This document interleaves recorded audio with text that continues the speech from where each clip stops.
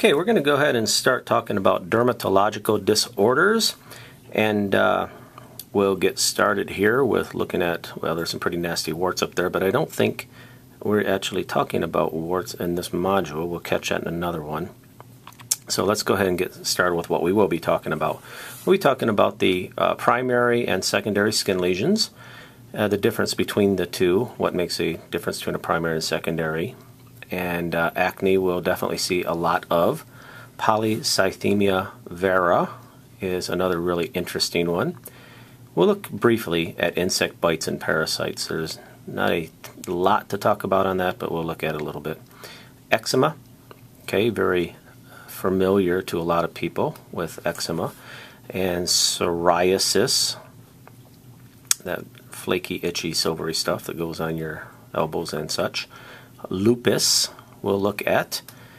Tinea and Candida. Okay, so a couple of little fungal things going on here. Herpes virus and the infections, including some of the it leads right into genital infections. Okay, and we'll look at genital infections. So let's get started with this module about dermatology and all the things that can look really bad. Okay. We actually don't talk about the malignant fibrous histiocytoma, at least at this moment, but clearly it's a pretty nasty skin lesion. What we want to talk about in here is the difference between a primary skin lesion and a secondary skin lesion, and really what it's saying is physical changes in the skin considered to be caused directly by the disease process. So that's the key here, is caused directly by the disease process, okay? As opposed to secondary, they may evolve from primary lesions, or they may be caused by external forces such as scratching, trauma, infection, or the healing process. So hopefully this is fairly clear. You know, primary is from the disease itself, and secondary, they can either come from the original lesion, or it can be caused by exacerbating forces like, you know, scratching, trauma, like it says right here. Okay, it's kind of hard to tell sometimes whether it's a primary or secondary lesion, but we'll see what we can do as far as, you know, doing the best that we can. Okay, the primary skin lesions, we'll look at some of these things. You can see them in your book also. I don't really want to go too much into this, mostly because the slide is a little bit out of order. But you have, and you can read this yourself. There's not a whole lot of point of me reading it to you, but you know, you get your macule, small, circular, flat, different color. That's a freckle, right? Okay. Vesicle, and that's what that thing is. Again, these things kind of go out of order a little bit as far as what pictures pop up when. Still working on that, but anyway, vesicles is another one, just, you know, like a blister, I guess you think of. A pustule, like acne. A papule, like a plaque of some kind. And let's see what this does. Okay, a nodule, a little solid lesion, you can move it around a bit. Okay, a wheal, like a hives or something, is a wheal, skin elevation. Okay, and the telangiectasia is a dilated blood vessel on the surface of the skin, or spider veins or something that they might be called. And of course that's a mole right there. Right? That's a mole. Okay. Telangiectasia, as we saw on the last slide, it's just, this is a red face due to persistent redness and or prominent blood vessels. They call them spider veins. In legs, you can see these little redness coming out. Yes, this is quite frequently associated with alcoholism, but whatever the cause is, it's causing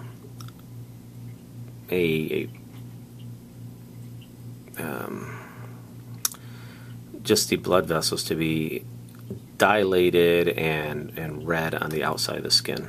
Okay, can't remember if we get back to this or not, but that was really the only thing on there for now anyway.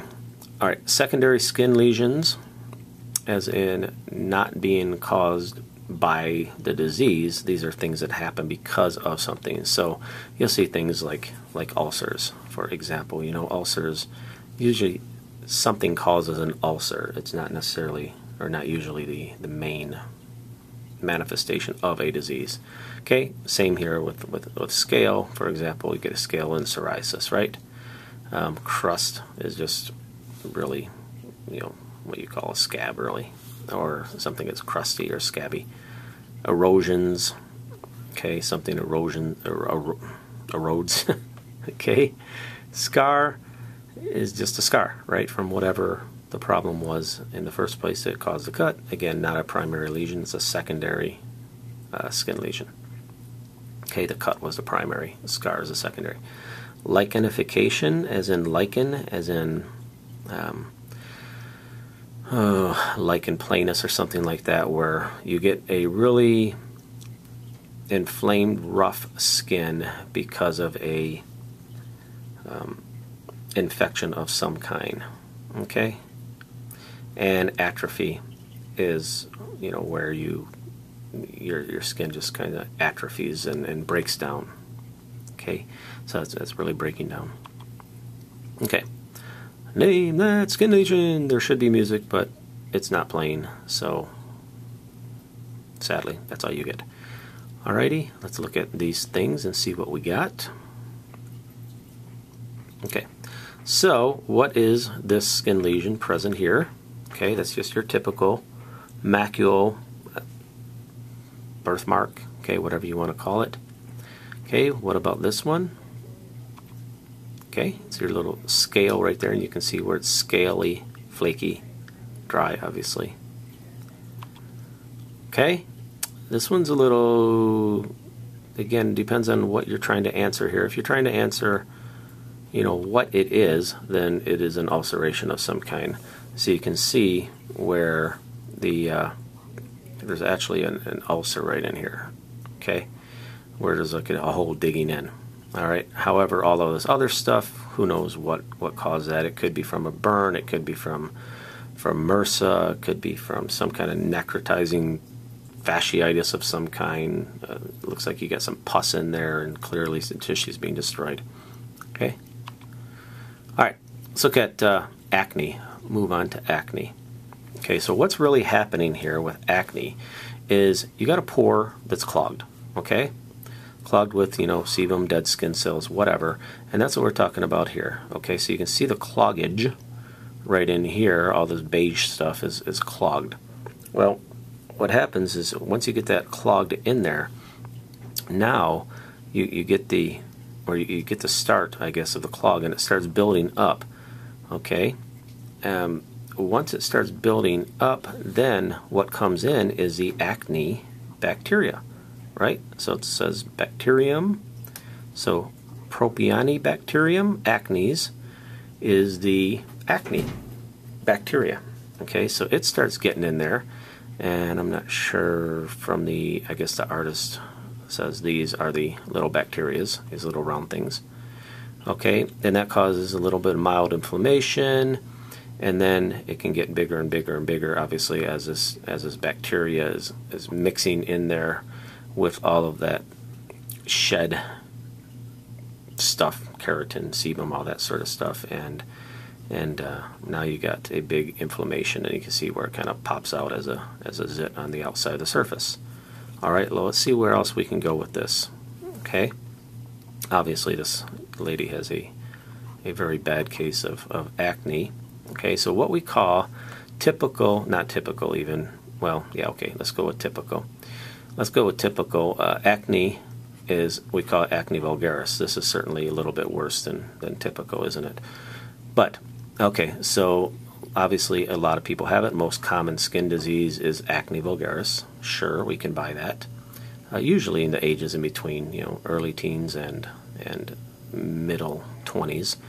But that's a lot of people that have it at any given time, 85% during those ages. Okay, so that tells us immediately there should be something that makes sense, because if acne is from a bacteria, well, why would it not affect people below those ages or above those ages, well, there has to be more factors in there, right?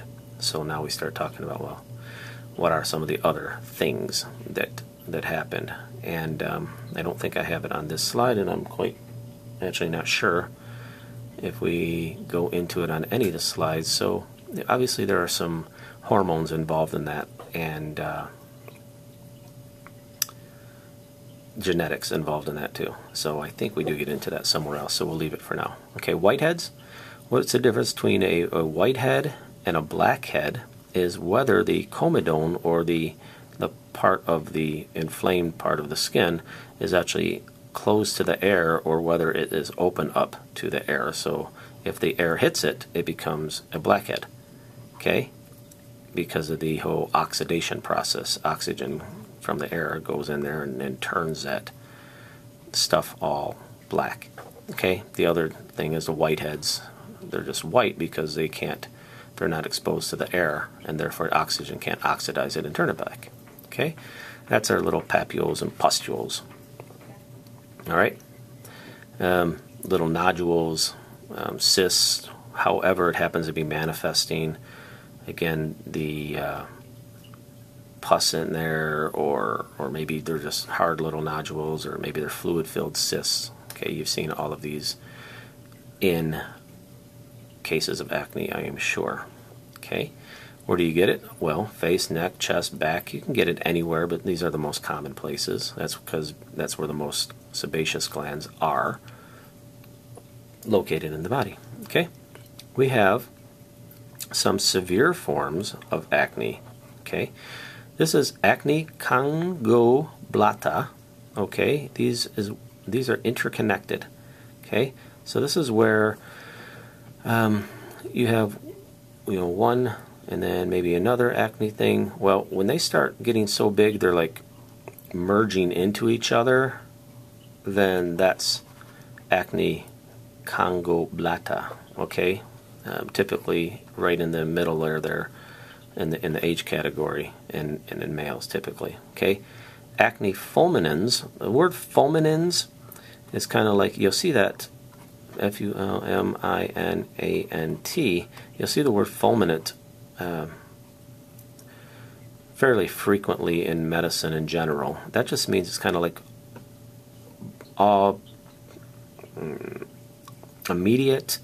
Okay, so it's not only abrupt as in acute, but it's like all out. Okay, so an abrupt fulminant case of anything. So maybe you get fulminant hepatitis, as in it came on really fast and it just went all out, full-blown disease. Okay, fulminant AIDS.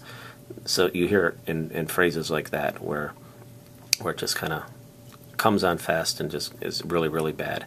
Okay, so acne fulminans is acne congoblata, which is the bad one, where they're interconnected, but it came on really fast.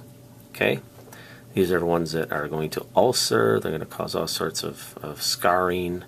It can also cause fever and achy joints just because it came on so fast. Remember, there is a bacteria involved in this, and it's wreaking a little bit of havoc there. Okay, the acne rosacea. Now we're talking about mostly adult acne. Okay, and when I say adult, we're talking about middle-aged adults here usually. So this is where you see the adult with the red face. It typically goes away, comes back, goes away, comes back. This is, again, adult doesn't necessarily look like they necessarily have a whole lot of bad acne or anything, but they get all these little bitty bumps and it's really red, and we'll see some pictures of that. Okay, there are some triggers that we think cause the acne rosacea, like sun exposure irritates it, exercise gets that blood flowing up there, alcohol, any kind of inflammation. If you look at all of these things, they kind of have that in common, where they're all kind of inflaming the skin in one way or the other. Okay, we'll see this rhinophyma in a second here in the picture next to it, but that's a unfortunate case of acne rosacea that has basically gone crazy. Okay, I guess we won't see it on the next slide. We'll see it eventually here. All right, this is another slide on acne vulgaris. It's like I said before, it's caused by multiple factors. It's not just the bacteria, although certainly you need the bacteria, but you get overproduction of normal oil on the skin, and hormones can certainly increase that. You don't get enough shedding of your exfoliating dead skin cells, then it's going to plug up your hair follicles, right? So as skin cells kind of grow and they start growing outward, then as they get further towards the end of the top of the skin, I guess, towards the epidermis, they should be, you know, their body should be dying and that sort of thing, and you can see where it's getting more long, and eventually they just kind of turns into like a keratin layer. It should just shed right off and get rid of that. Well, if you don't get rid of that, then it can, you know, clog the pores and plug up the hair follicles. Okay. Anyway, when that happens, that Propion E bacterium acnes gets in there and causes, of course, the lesions, the acne, the pustules, and that sort of thing. Okay. Move on to cystic acne here. That tends to cause be across the upper chest and the back a lot of times. Okay, these are the bubbles, the boils, okay, that sort of thing. Cystic acne on the upper chest and back. Okay. The blackheads, I already said that. Blackheads are open up to the air so that the air can get in there and oxidize it and turn it black. And you can see that there's really no difference between a blackhead and a whitehead, other than, you know, the air has gotten into these open comedones and drawn it from the side. You know, you're like open like so. Okay, so the air can get right in there. Okay. Anyway, that's all there's saying about that. Blackheads, collections of oil and debris. They normally clog the pores, and normally white, but as it oxidizes, it turns it black. Okay, nothing big on that. Here's our rosacea I was talking about. Okay, I mean, if you look really close, you can definitely see, you know, there's some closed comedones here, whitehead right there. You don't really see a whole lot of blackheads anywhere. Possibly if you look really, really close, like on the nose in this little spot right here, but you don't see a lot of it. Okay, mostly it's just it looks like a red rash or something almost. Okay, and again, this is a pretty bad case of it over here. You look on this here, it's not quite as bad, where you see just a redness of the skin. Again, this is the one you're talking about, middle-aged adults, and it just kind of keeps coming back, unfortunately, even into the Middle Ages. Okay, there's more pics there if you want to.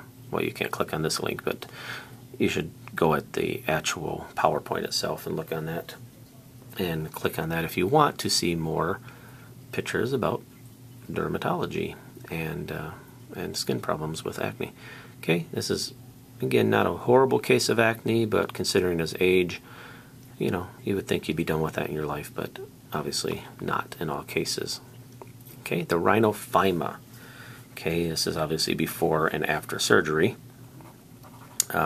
but this was left over from that rosacea. Okay, this is obviously an older gentleman that the rosacea actually turns into a rhinophyma, which is just a big massive overgrowth of cells, and there's really no purpose to them once they're cut off, which is what happened here. Then they're, you know, it's gone, and now it looks like they got a little bit of a scarring there, but it's certainly better than the alternative. Okay, more pictures of our acne conglobata, and if you can't see that very well, then we'll zoom in on it a bit here and look at it. And this is horrible, right? I mean, this is this guy's, you know, he's got many of these things that are just kind of grown all together. These are not little bitty, you know, pimples here and there. I mean, they grow, and obviously they scarring up, and one scar into another. This is going to leave a mark, right? This is permanent kind of stuff here. I mean, look at these boils up here. They're just kind of merging. I mean, this guy up here in the upper shoulders, it doesn't look like he has any decent skin anywhere around the entire part of the body here, up in his shoulders up here. So obviously a life changer when it gets this bad. Okay, this is this same person's forehead. You can again see these big comedones or big boils that are cystic, you know, as far as, you know, growing together and having big cysts in there, fluid filled. Same guy. This is his face, unfortunately, and you can just see where it's clearly affecting this guy's life. Okay, let me stop right there and we'll talk more about polycythemia vera next time.